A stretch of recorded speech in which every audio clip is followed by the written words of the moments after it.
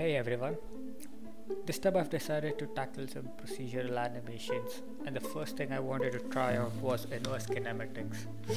It's basically a system for feet to find their own position based on terrain underneath instead of just being placed by the animation pose.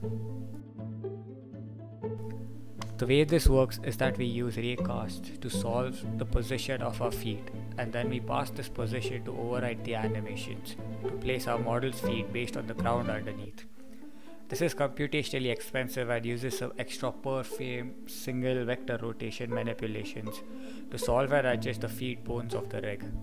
I've used a standard humanoid rig offered in Unity to manipulate the IK. No avatar masks were involved.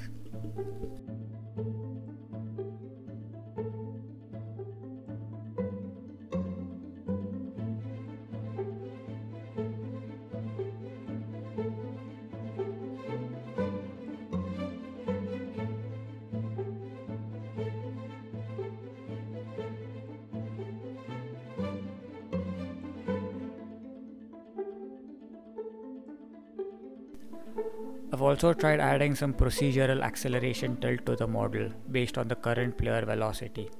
The janky movement appears due to the extra animation data that comes along with the animations I've taken from Mixamo, which I'm sure will be gone in my next attempt where I plan to use minimum amount of keyframes.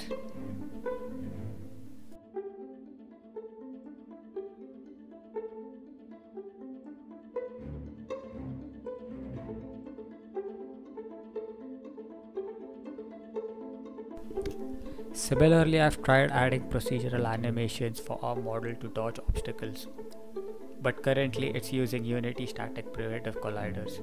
This only causes the graphic element to move, but hopefully the next iteration will have true dynamic collisions using smaller primitive colliders.